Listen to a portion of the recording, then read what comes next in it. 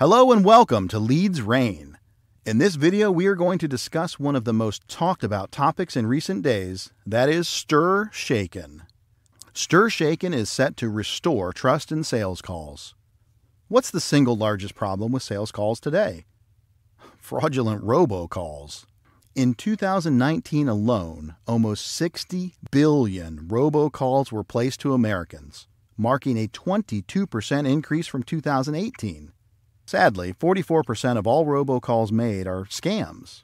Just 14% of calls are for legitimate sales purposes. Thankfully, STIR/SHAKEN protocols promise to help restore the public's trust in sales calls, which is good for business and customers.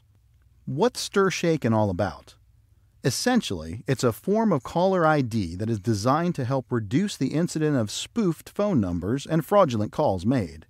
While the technology underpinning the protocol is complicated, the way it works is relatively simple. The calling party's call is routed through an authentication service by the originating service provider. The authenticated call is then sent to a terminating service provider. That service provider verifies the caller's identity via a certificate. Based on identity verification, the terminating service provider then connects to the consumer or terminates the phone call. The protocol does not block calls, although it enables calls without attestation to be blocked by telecoms.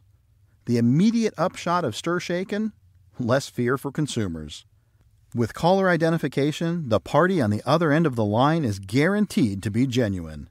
For businesses, the protocol promises to increase the number of calls answered, which in turn increases the number of sales made. Ultimately, STIR/SHAKEN is a move in the right direction towards transparency, increased trust, and growth.